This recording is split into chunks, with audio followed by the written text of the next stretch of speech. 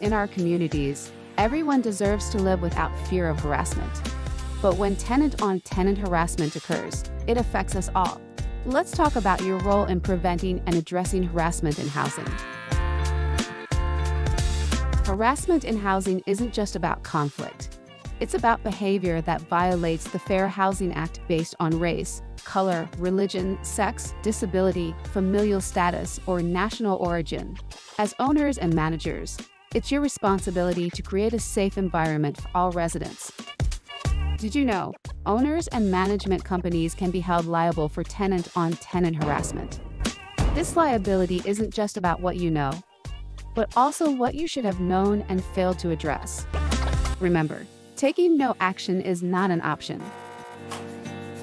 Consider a scenario where a resident is harassed by another because of their race or disability.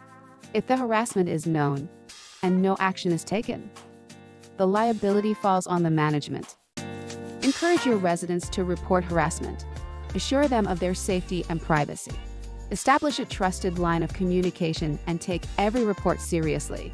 Together, we can build a community of respect and safety. Your role is not just about management. It's about leadership in creating inclusive communities. Let's make a difference together.